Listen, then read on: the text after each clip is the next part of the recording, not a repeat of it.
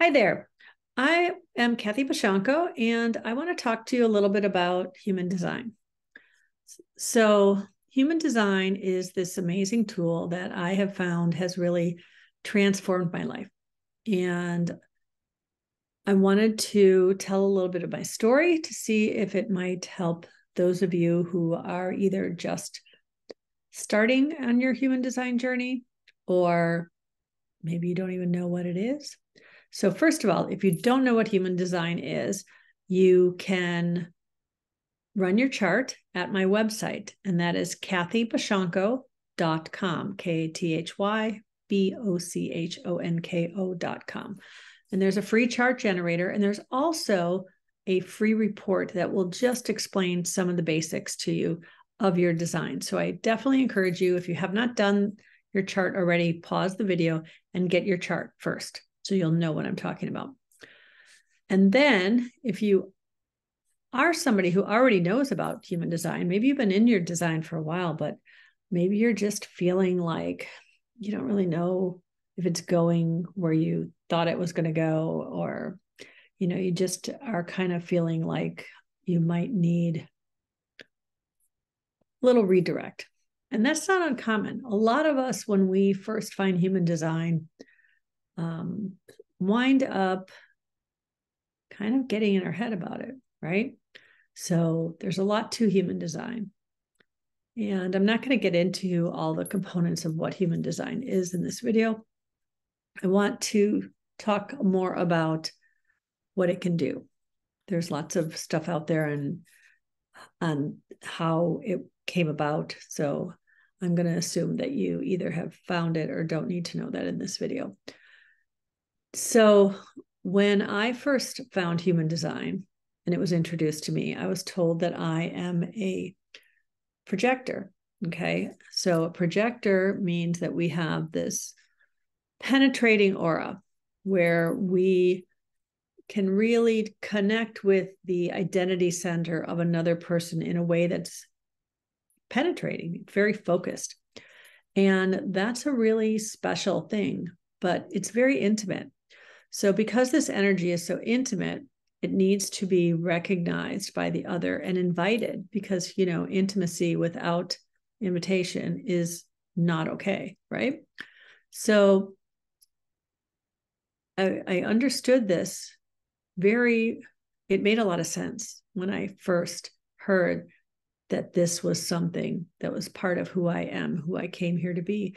And I realized that I kept being misunderstood by people, or people would, I'd say something with the best of intentions and people would push back big time, right? And then I'd be like, no, that's not what I meant, right? And I'd be over explaining more. But what human design taught me was that I'm not supposed to initiate. I might have all the insights and all the awareness that a person needs, but if they don't ask for it, it is not my place to share those insights. So that was really, really a profound thing for me to understand about myself. And so I just started getting deeper and deeper into, so this makes sense. I'm going to try to learn more about what this says about me. Another thing I learned is that I'm emotional authority. And I always knew I was emotional, but I didn't know what this emotional authority was. Emotional authority means that I am meant to wait for clarity over time. And so that's not how the world teaches us to be, right? You're supposed to go out there, make things happen, be decisive, be, just in the moment, right?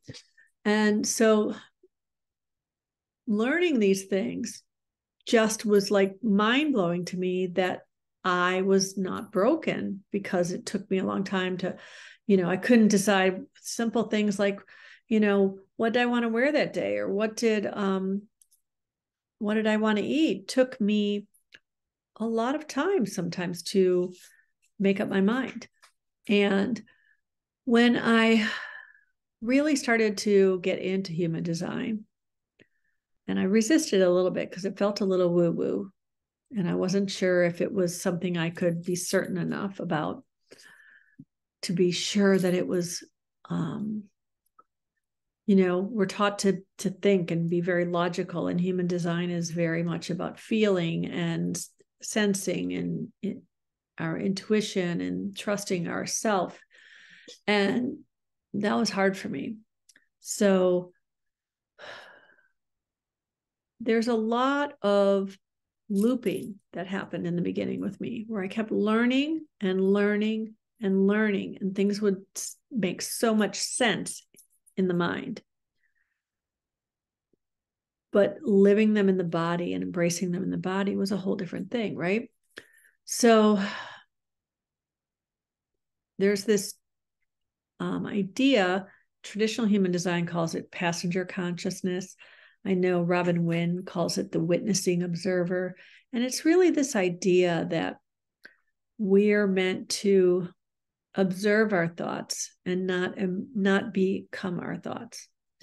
And so that's really been the key for me, and it's taken years of trying to learn my way through human design, and then all of a sudden realizing, no, this is just me feeding my mind more stuff to torture me with. And so this thing happened over time where I was able to then say, oh, isn't that interesting? Look at what I'm doing. Or I have this question that keeps coming up. Perhaps an answer will appear. Instead of trying to think my way through every decision, right? I learned to wait and become comfortable with the ambiguity of uncertainty, which ironically is my cross. I'm left angle cross of uncertainty. Human design teaches us that we all have an incarnation cross that comes from the energy of 4 gates. Now, this is not meant to be your introductory, like, here's how you do human design video. And I might do that really soon. But what I wanted to do in this video was to really talk about that transition from me learning human design and me living human design, and how I went from this frustration, and yeah, it was frustration, even because I was really very much still trying to be a generator. So I was feeling some frustration, I think. Although the signature emotion for a projector is bitterness, and I definitely felt that as well. Because I kept thinking, well, when's the invitation going to come? And if any of you know any projectors out there who are still in that phase, it's not so fun to be around us when we're like that. And add an emotional wave to that, and it's even worse. So this loop was going on and on of me just trying to learn my way out of things. And it really didn't click for me until I started doing a lot of other work to decondition myself,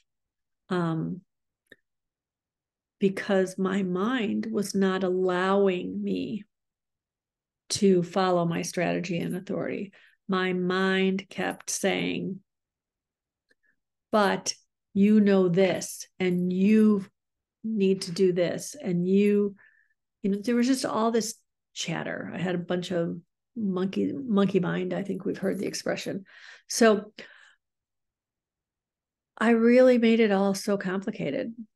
And I'm saying this because I see a lot of people doing that, and people who reach out to me and want a reading, and they want to know all the things.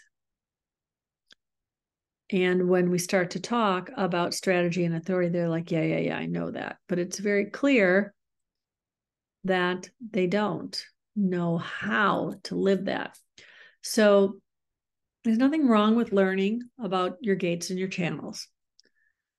but it cannot replace the being able to be present and know that waiting is not a punishment. We're all here to wait, right? I'm a projector, so I'm waiting for the recognition and invitation. Now, that does not mean that I am passively waiting, right? There's this actively waiting where you're still active in your own life and pleasure and enjoyment, but the waiting for the recognition before you expend your energy with other people. So it's kind of like don't throw your pearls before swine. You've heard the expression.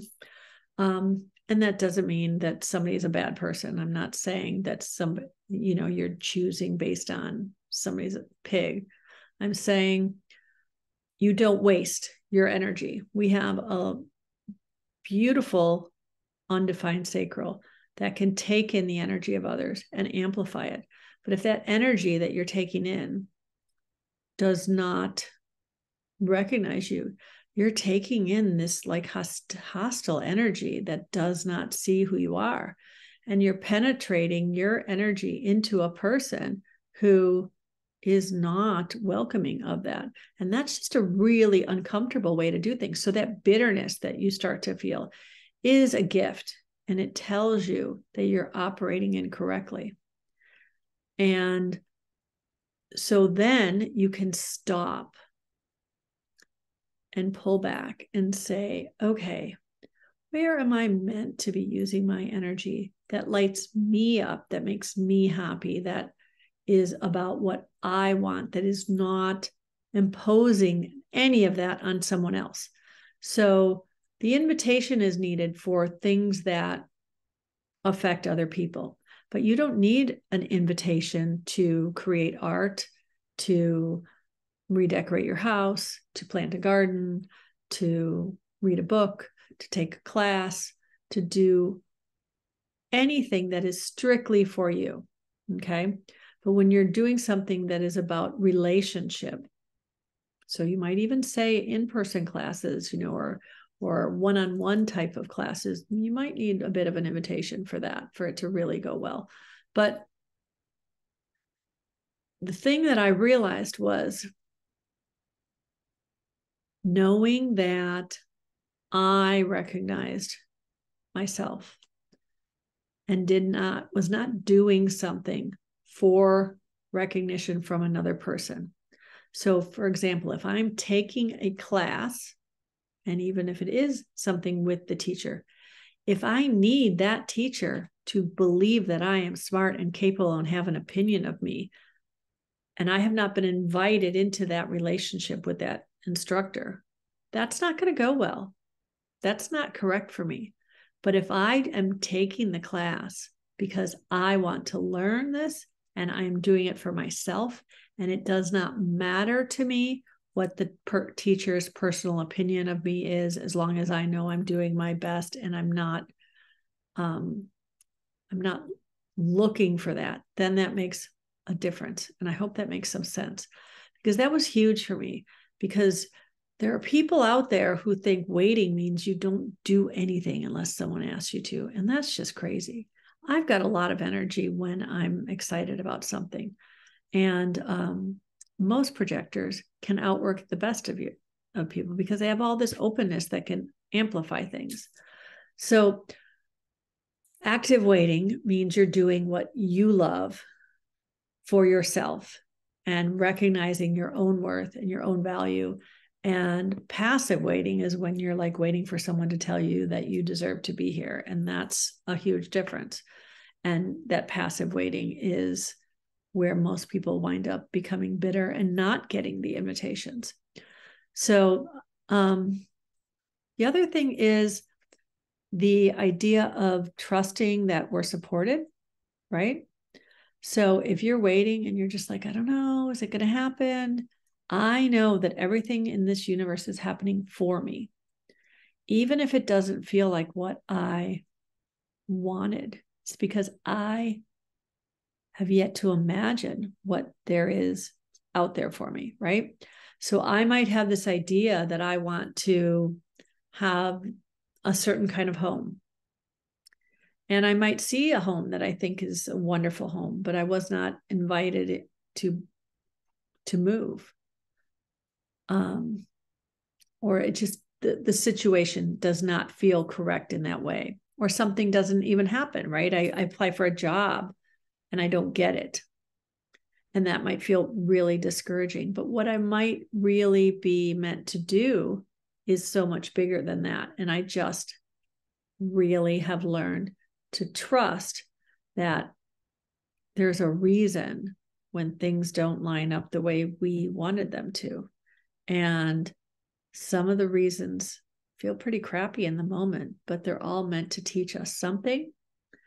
And just trusting that the more we follow our strategy and authority, the more we draw the correct experiences to us. And human design teaches us that we have this magnetic monopole. It's like a one-sided magnet. It only attracts, and that sits in the identity center. And the identity center is also where we as projectors have this ability to really probe and see and connect with others, right? So we have this ability to really help others see what they need to do to attract the right things to them. And sometimes the questions that we ask them can help them really align in a way that draws the right things to them. And often through that guidance with other people, we also align ourselves. Projectors are really here for the other. We're here to guide, but that doesn't mean that we don't benefit from it. And through that guiding of others, we wind up drawing things to us when we are truly guiding others in a way that is what they need, what's right for them, what they have asked for, and not guiding others so that we feel recognized. And that's been a big thing my whole life is, when I was younger, it's like, ooh, well, if I tell them all the answers, if I help them to reach their goals, then they're going to think I'm really awesome, right? And that's coming from a place of insecurity that, is very commonly referred to as the projector wound. We need that recognition. We don't have a motorized throat, which is energy to make things happen in the moment, this initiating energy, that's a manifester. And manifesting generators also have a motorized throat, but it's a little bit different in that aspect. But we're not here to initiate things. We're here to guide others, mostly generators. Generators are the workforce of the planet, and we're here to guide their energy. That doesn't mean we're here to tell them what to do. We're here to help them know what to respond to, but they are completely autonomous in that response. So the biggest thing that has shifted for me in the last, probably really in the last year, but it started a couple years ago, is this idea of being responsible for anybody else's journey or expectations or emotions. So when you start shifting what you're doing because you don't want someone to be upset, or you're projecting something on another person that it's easy to, like, for example, it was easy to blame my husband for why I wasn't doing things that I wanted to do. But really, just because he doesn't say he wants to do it doesn't mean that that's his fault that I don't do it. So I might be a little bit rambling here, but I'm just trying to share the idea of human design journey is about understanding what you're here to do, right? And what you're here to do is different based on your energy type. So much of what I'm talking about is what a projector is here to do. But if you're a generator type, you're here to respond. And if you can have the same kind of frustrations where there's nothing to respond to, I'm just waiting for something to respond to. And then you go out and try to make things happen. We start responding to your mind, right? And that's kind of the same thing where you've got to escape that loop of letting the mind run the life. The mind is amazing and it's here to inspire. We can be inspired and have all this wisdom that's in our mind, but it's not the authority. It doesn't get to decide what we do and when we do it. That's what our authority is about. So I hope that's helpful. And I'd be happy to elaborate on anything that anybody might be unclear about. And remember, I am always available for a free discovery call if you're interested in learning more about how to get out of your head and into your experiment in the body. So you can set up a discovery call at kathybochonko.com, and I'll put a link to my website in the comments, or if you're watching this in YouTube, it'll be in the description. And I hope everybody has a great day, and subscribe to my YouTube channel if you're on there, and I will catch you next time. Peace out.